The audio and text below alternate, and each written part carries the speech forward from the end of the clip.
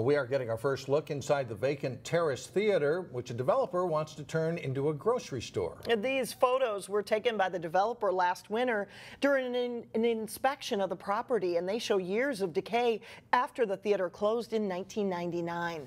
There are holes in both the ceiling and the exterior of the building. The public is invited to see the developer's proposal at a public hearing July 13th at the Hubbard Marketplace Transit Building. That's also when the developer is expected to reveal the name of the grocery store.